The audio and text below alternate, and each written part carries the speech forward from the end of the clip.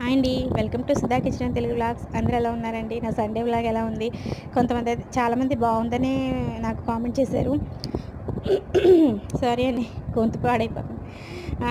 చాలామంది బాగుందని కామెంట్ చేశారు. చాలా చాలా థ్యాంక్ యూ అండి. అలాగే నా ఛానల్ చూస్తున్న వాళ్ళందరికీ కూడా, నా ఛానల్ సబ్స్క్రైబ్ చేసుకున్న అందరికీ కూడా చాలా చాలా చాలా థ్యాంక్ యూ అండి.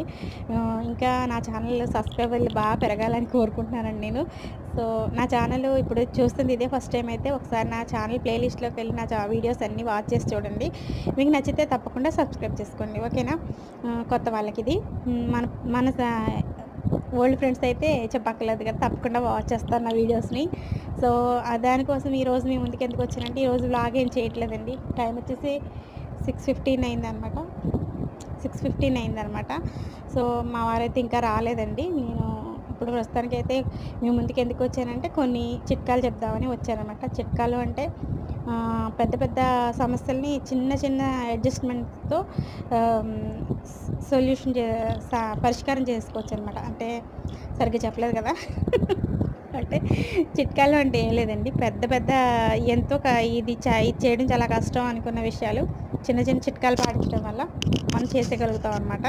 సో అలాంటివి మీకు చెప్తానండి ఇప్పుడు కొన్ని. ఇందులో కొన్ని విషయాలు కొంతమందికి తెలిసి ఉండొచ్చు, కొంతమంది తెలియకపోవచ్చండి. తెలిసిన వాళ్ళు మాత్రం చూస్తే వీడియో ఎండింగ్ వరకు చూడండి, లేకపోతే స్కిప్ చేసేయండి. తెలియని వాళ్ళ కోసం అనమాట ఇవి. ఎందుకంటే ఇది ప్రాక్టికల్గా చేస్తే మాకు వ్యూస్ బాగా వస్తే బాగా చూస్తారు. బట్ ఏంటంటే ప్రాక్టికల్గా చేయడానికి నేను ఇప్పుడు చేయలేను కదా అని. సో అందుకని మీకైతే చెప్తాను, మీకు సిచ్యువేషన్కి మీకు అవసరమైతే అట్లా ఉపయోగించుకుంటారు కానీ. సో అదైతే ఇప్పుడు మీకు షేర్ చేస్తాను అనమాట. ఏం లేదండి, వెండి సామాను ఇప్పటి వరకు అందరూ ఏం చేస్తారంటే క్లీన్ చేయడం ఎలాగా అలా అని చెప్తున్నారు కానీ, అవి నల్లబడకుండా ఎలా చూసుకోవాలనేది ఎవరు చెప్పట్లేదు కదా. సో నల్లబడకుండా ఎలా చూసుకోవాలి అనేది అంటే, అది ఉండే వాతావరణాన్ని బట్టి ఉంటుందండి. ఉన్న వాతావరణంలో వేడి ఎక్కువ ఉండి వాతావరణం పొల్యూషన్గా ఉంటే అవి ఎలాంటి పరిస్థితులన్నా నల్లగా అయిపోతాయండి. ఈవెన్ మన బాడీలో పట్టీలు పెట్టుకుంటాం కదా, పట్టీలు కూడా మన బాడీ టెంపరేచర్ని బట్టేనంటే అట్లా కలర్ ఉంటుంది, లేకపోతే కొంతమంది కలర్ మారిపోతుంది. సో దాన్ని మనం ఆపలేమండి. కాకపోతే ఏం చేస్తామంటే, మనం చేసే మిస్టేక్ ఏంటంటే, వెండి సామాన్లన్నీ అట్లా పని అయిపోయాక, పూజ అయిపోయాక నీట్గా తుడిచేసి బీరువాలో పెట్టేస్తాం. అది కూడా ఏదో చిన్న కవర్లో పెట్టేసి మామూలు సెక్యూరిటీగా అందులో పెట్టేస్తాం. బీరువాలో అయితే అస్సలు పెట్టకూడదండి. ఇనుముతో చేసిన బీరువాల్లో వెండి సామాన్లు ఏ ప్రికాషన్స్ తీసుకోకుండా పెట్టకూడదనమాట. పెడితే అవి నల్లగా అయిపోతాయండి. ఎందుకంటే ప్రాక్టికల్గా నాకే అది ఎక్స్పీరియన్స్ అయింది. ఎలా అంటే, నేను వెండి ప్లేట్ పెట్టేశానండి, చిన్న కవర్లో పెట్టేసి రోల్ చేసి పెట్టేశాను. అది 3 monthsకి అలా తీసేటప్పటికి ఏమైందంటే నల్లగా అయిపోయిందండి. ఎందుకు అసలు నేను వాడలేదు, ఏమీ లేదు, ఎందుకు ఇలా అయిపోయిందని చాలా ఇదయ్యాను. తర్వాత నేను దాన్ని మళ్ళీ మామూలు కలర్లోకి తెచ్చేసుకున్నాను అనుకోండి.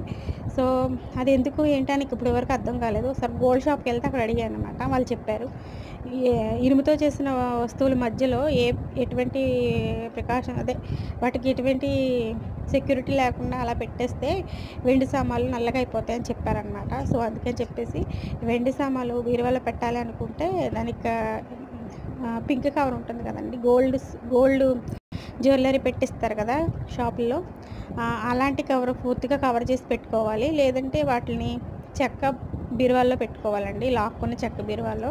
అంతేగాని ఏమీ లేకుండా కవర్లో పెట్టేసి వెండి సామాన్లు అయితే బీరువాలో పెట్టకూడదండి.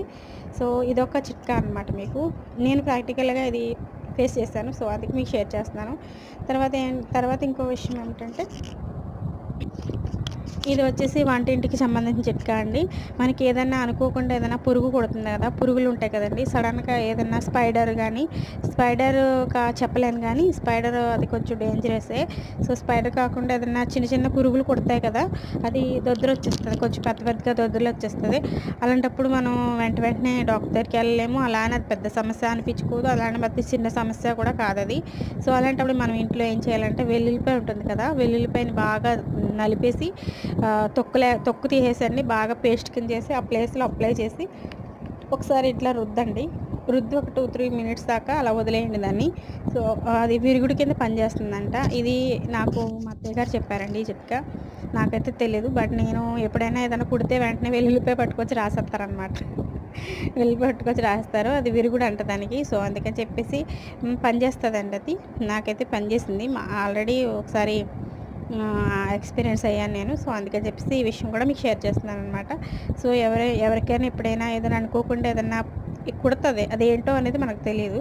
బట్ దురదొస్తుంది, ఇరిటేషన్‌గా ఉంటుంది. అలాంటప్పుడు మనం వెంటనే ప్రికాషన్స్ కింద వంటగదిలో వెల్లుల్లిపాయ తెచ్చుకొని బాగా చితక్కొట్టుకొని అది వెంటనే ఇలా రుద్దేస్తే సరిపోతుందండి. దాన్ని ఇలా వేసి ఒక 2, 3 మినిట్స్ మసాజ్ చేసామంటే కాసేపటికి రిలీఫ్ వచ్చేస్తుందనమాట. అంతే కదా! ఇదైతే నేను ఎక్స్‌పీరియన్స్ అయ్యానండి. ఈ 2 టిప్స్ అయితే నేను ఎక్స్‌పీరియన్స్ అయ్యి మీకు చెప్తున్నాను. తర్వాత ఇంకొక విషయం అంటే మన ఊరెళ్ళినప్పుడు మొక్కలుంటాయి కదండీ! మనీ ప్లాంట్ చూసారు కదా! నేను స్టార్టింగ్ పెట్టిన వీడియో ఏంటంటే మనీ ప్లాంట్‌దేనండి. నా నా వ్లాగ్స్ స్టార్ట్ చేయకముందు చిన్న వీడియో కింద అప్‌లోడ్ చేసి పెట్టాననమాట దాన్ని. అదేంటంటే నేను మా కప్‌బోర్డ్‌లో పెట్టుకున్నాను. ఎదురుగుండానే పెట్టుకున్నా. అక్కడే ఉంది. మీకు చూపిస్తాను. అది మనీ ప్లాంట్ అయ్యి మనం ఊరెళ్ళినప్పుడు ఏం చేస్తామంటే ఇంట్లో పెట్టేస్తాం కదండీ! ఇంట్లో పెట్టేసి వెళ్ళిపోతాము. అది వచ్చేటప్పటికి చనిపోతది కదా! సో, అలా చనిపోకుండా ఉండాలంటే ఏం చేయాలంటే మనం ఎక్కడైతే మన విండోస్ ఉంటాయి కదా! విండోస్ దగ్గర ఎక్కడైనా ఒక చోట పెట్టేసి కొంచెం దానికి ఎండ తగిలేలా కట్టెని పక్కకు జరిపేసి పెట్టేసుకొని అందులో ఏం చేస్తారంటే ఒక బాటిల్‌లో వాటర్ నింపేసండి. ఆ బాటిల్‌కి 4, 5 హోల్స్ పెట్టేసి మనీ ప్లాంట్ పెట్టి కుండీలో పెట్టేసి వెళ్ళిపోయామనుకోండి, అది మళ్ళీ మనం వచ్చే వరకు ఫ్రెష్‌గా ఉంటుందండి. అదేమీ అవ్వదనమాట. అది మనకి చాలా ఫ్రెష్‌గా మనం రోజు నీళ్లు పోస్తున్నట్టుగానే ఉంటుందనమాట. సో, నేనైతే అలాగే చేస్తానండి. అది మనీ ప్లాంట్ చూపిస్తాను చూడండి అది. చూసారు కదండీ! ఇదేనండి మనీ ప్లాంటు. దీంట్లో నేను పెట్టానమాట. చూసారుగా చిన్న ఆకు వస్తుంది కొత్తది. సో, చాలా ఆనందంగా ఉందండి నాకైతే. ఇట్లా ఏం చేస్తామంటే కొద్దిగా వాటర్ పోస్తాం. బయటికి వెళ్ళినప్పుడైతే నేను చెప్పాను కదా ఆ ప్రాసెస్లో పెడతానమాట. లేకపోతే కింద ఒక బౌల్ పెట్టాను చూసారా, అందులో వాటర్ వేసేసి వెళ్తానండి. సో, కింద నుంచి వేళ్ళు పీల్చుకుంటే హోల్స్ ఉంటాయి కదా అందులోంచి. సో, నేను 2 విధాలుగా కూడా ఇలా చేస్తానన్నమాట. చేస్తానంటే చిన్న బాటిల్స్ ఉంటాయి, ఇంత బాటిల్స్ ఉంటాయండి. అందులో నేను వాటర్ వేసేసి దానికి చిల్లులు పెట్టేసి కుండీలో పెట్టేసి ఇక్కడ వెనకాల ఉంది కదా విండోకి వచ్చి జరిపేసి ఇక్కడ పెట్టేసి వెళ్తానండి. కొంచెం ఒక ప్లేట్లోనో దేంట్లోనో పెట్టేసి వెళ్తానమాట. సో, అదేమవుద్దంటే మళ్ళీ నేను వచ్చే వరకు కూడా చాలా ఫ్రెష్గా ఉంటుందండి. మీ ఇంట్లో కూడా ఇలా మనీ ప్లాంట్ ఉంటే కనుక అట్లా చేయండి, బాగుంటుంది. సో, నేనైతే అలాగే చేస్తున్నానమాట. ఐ హోప్ మీకు నచ్చుతుంది అనుకుంటున్నాను. ఎందుకంటే ఇంట్లో మొక్కలు పచ్చగా ఉంటేనే ఇష్టం కదా! అది అలా ఉంది ఎంత బాగుందో చూడండి అసలు. ఉన్న 3 ఆకులే ఉన్నాయి. సో, కొత్త ఆకు ఒకటి వస్తుందనమాట. రోజు చూస్తాం మా వారు నేనును. చాలా బాగుంది కదా! భలే వస్తుంది సుధా, భలే చేసావు అంటారు ఈయన. నాకు భలే ఆనందం అనిపిస్తుంది అనమాట అలా అన్నప్పుడు. సో, నాకు చాలా ఇష్టమండి మొక్కలు పెంచుకోవడం అంటే. సో, బాగుందని చెప్పేసి మీ అందరికీ షేర్ చేశాను. ఒకవేళ నాకు ఆ వీడియో చూడాలి అనుకుంటే కనుక మీరు నా ప్లేలిస్ట్లోకి వెళ్తే అందులో ఉంటుందండి, చూడొచ్చు. సో, ఈ 3 అయితే నేను కంపల్సరీ ఫాలో అవుతున్నాను. నాకు వర్కౌట్ అయింది. అందుకే మీకు షేర్ చేశాను. ఓకేనా? తర్వాత ఇంకా మధ్యలో చిన్న చిట్కాలు ఉంటాయండి. మీకు నేను ఫాలో అయ్యే ఇంకో చిట్కా ఏంటో చెప్పనా? చాలా సిల్లీగా ఉంటుందండి. అది కొంచెం ఎలా ఉందంటే కొంచెం చిన్నపిల్లలు చేసే చేష్టలా ఉంటుంది. అయినా కూడా నాకు అలా చేయడం ఇష్టమండి. నేనేం చేస్తానంటే అగరబత్తులు ఉంటాయి కదండీ! ఏదైనా కావచ్చు. మైసూర్ శాండిల్ అగరబత్తులు కావచ్చు, లేదంటే జాస్మిన్ అలాంటి అగరబత్తులు ఎనీ వన్ దేవుడి దగ్గర వెలిగించుకుంటాం కదా! అవి బాక్సులు ఖాళీ అయిపోతాయి కదండీ! ఆ బాక్సులు నేను చింపేసి బట్టల మధ్యలో పెడతానండి. సో, బట్టల మధ్యలో అనమాట. మడతల మధ్యలో ఒకదాని కింద ఒకటి పెడతాం కదా! ఆ మధ్యలో పెడతా. ఎందుకు అంటే అవి మంచి స్మెల్ వస్తాయండి. ఆ కవర్లకి చాలా స్మెల్ ఉంటుంది కదా! ఆ స్మెల్ చాలా బాగుంటుందండి నాకు. సో, అవి కవర్స్ తీసుకెళ్ళి బట్టల మధ్యలో పెడతాననమాట అయిపోయాక. సో, చాలా రోజుల వరకు ఆ స్మెల్ అలాగే ఉంటుందండి ఆ కప్‌బోర్డ్‌లోని. కొంతమంది కప్‌బోర్డ్ తెరవగానే ఒకలాంటి స్మెల్ వస్తుంది. నిలవున్న దాంటి స్మెల్ వస్తుంది కదా! అలా వచ్చినప్పుడు మీరు ఆ పని అలా చేసుకోండి. ఏం చేస్తారంటే అయిపోయిన అగరబత్తుల డబ్బాలు ఉంటాయి కదా! వాటిని ఇలా ఒక పేపర్ షీట్‌లా చేసేసి దాన్ని పెట్టండి బట్టల మధ్యలో. సో, కప్‌బోర్డ్ తెరవగానే మంచి స్మెల్ వస్తుందండి. సో, నేనైతే అది చేస్తాను. సో, సిల్లీగా ఉంటుంది. బట్ చాలా బాగా పనిచేస్తుందండి. మనం ఎలాగో పెర్ఫ్యూమ్ కొట్టుకుంటాం. అలా అని కాకపోయినా మనం ఒక డ్రెస్ వేసుకున్నాం అనుకో, తర్వాత డ్రెస్ తీసి ఎప్పుకో వేసుకుంటాం. అది అలా ఉండిపోవడం వల్ల ఏమవుతుందంటే కొంచెం అదలాంటి స్మెల్ వస్తుంది. అట్లాంటి స్మెల్ ఏమి ఉండకుండా అగరబత్తుల స్మెల్ వస్తుందనమాట. నేనైతే అలా చేస్తాను. సో, ఇది కూడా మీకు నచ్చిందని అనుకుంటున్నానండి. ఇంకొక టిప్పు చెప్తానుండండి. ఇంకొక టిప్ చెప్తానండి. అదేంటంటే మన ఇంట్లో చాలా వరకు తుప్పు పట్టిన మేకులు, అలాగే ఎక్కడైనా తుప్పు పట్టిన బ్లేడ్లు ఇలాంటివి ఉంటాయి కదండీ! అవేం చేస్తారు మీరు? తీసుకెళ్ళి బయట పడేస్తారు కదా! సో, అలా చేయకండి. వాటిని తీసుకెళ్ళి మొక్కలు మొదలుపెట్టండి. మొక్కలుంటాయి కదా! ఆ మొక్కలకి పక్కన చిన్న ఇలా హోల్ చేసి అందులో వేసేసి మట్టి కప్పేసేసి వాటర్ పోసేయండి. సో, అది మొక్కలకి ఐరన్ కింద పనిచేస్తుందండి. సో, మొక్కలకి మనం ఎరువు ఎయక్కర్లేకుండా ఇవి కూడా ఏసుకోవచ్చనమాట. అలాగే తల వెంట్రుకలు కూడా మొక్కల దగ్గర కొంచెం ఇలా మట్టి తీసేసి అందులో తల వెంట్రుకలు పెట్టేసినా సరే అది కూడా మొక్కలకి మంచి ఎరువు కింద ఉపయోగపడుతుందండి.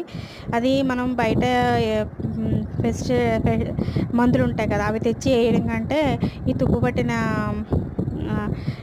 ఇనుము వస్తువులు తీసుకెళ్ళి కుండీల్లో ఉన్న మొక్కలకేసుకుంటే మంచిదండి అది. బయట ఉన్న మొక్కల కంటే కుండీలో మొక్కలకనుకోండి, నేల మీద ఉన్నట్లకి ఎట్లాగైనా పోషకాలు అందుతాయండి. కుండీలో ఉన్నట్లకి ఆ మట్టిలో ఉన్న పోషకాలు అయిపోగానే మొక్క డల్ అవుతుందనమాట. సో, అలా అవ్వకుండా ఉండాలంటే ఏం చేస్తాను, తుప్పు పట్టిన మేకులు గానీ, తల వెంట్రుకలు ఉంటాయి కదా! అటు ఇటు దొరుకుతా ఉంటాయి. గది ఊడ్చినప్పుడు అలాంటి వెంట్రుకలు ఉంటాయి కదా! అవి తీసుకెళ్ళి మొక్కలు మట్టి తీసి అందులో వేసి మట్టి కప్పేసి వాటర్ ఏసేసారంటే అవి మొక్కలకి మంచి ఎరువులా ఉపయోగపడుతుంది. ఇంకొక విషయం ఏంటంటే ఎక్స్‌పైరీ అయిపోయిన టాబ్లెట్స్ ఉంటాయి కదా! మనం వాడం. కొంతవరకు వాడతామండి. ప్రాబ్లమ్ తీరిపోయాక కొన్ని వాడం. అలా కాకపోయినా పాత మెడిసిన్స్ మర్చిపోయి ఏదో ఒక మూల ఉంటాయి. అవన్నీ మీరు తీసుకెళ్ళి బయట పడేయకుండా అవి కూడా తీసేసి మొక్కలు మొదలు వేసేయండి. అవి కూడా మొక్కలకి చాలా మంచిదనమాట. సో, నేనైతే ఇవి ఫాలో అవుతాను. బానే పనిచేస్తాయండి. సో, కుండీలో మొక్కలకైతే వేయండి. బయట మొక్కలకేసినా పర్వాలేదు, నష్టమేమి లేదు. బయట మొక్కలంటే కిందేసిన మొక్కలకి అంతగా ఏమైనా పర్వాలేదు కానీ కుండీలో మొక్కలకేసుకుంటే మాత్రం ఇవి మంచిదండి. సో, నేనైతే ఇది ఫాలో అవుతాను. నాకు బాగా వర్కౌట్ అయింది. మీరు కూడా ఐ హోప్ మీకు నచ్చుతుందని అనుకుంటున్నాను. ఇంకా చాలా చిట్కాలున్నాయండి. నాకసలు గుర్తు రావట్లేదు సమయానికి. నాకైతే గుర్తున్నాయి, మీకు షేర్ చేశాను. ఐ హోప్ ఈ వీడియో మీ అందరికీ నచ్చిందనుకుంటున్నాను.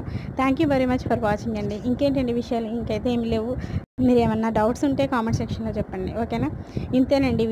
కేమే సెల్ ఆన్ చేస్తే బబ్బ అంటూ వచ్చేస్తాయి టప్ టప్ టపా మాట్లాడేస్తూ ఉంటాను. తర్వాత ఏదో ఒక విషయం తీసుకొని మాట్లాడదాం అనుకుంటే సడన్‌గా అది మర్చిపోయి వేరే విషయంలోకి వెళ్ళిపోతూ ఉంటాననమాట. సో, అసలు విషయం మర్చిపోతున్నాను. కొత్త కదండీ! సో, ఉండి కొద్ది అలవాటు అవుతుంది. ఓకేనండి. Thank you very much for watching అండి. Bye bye.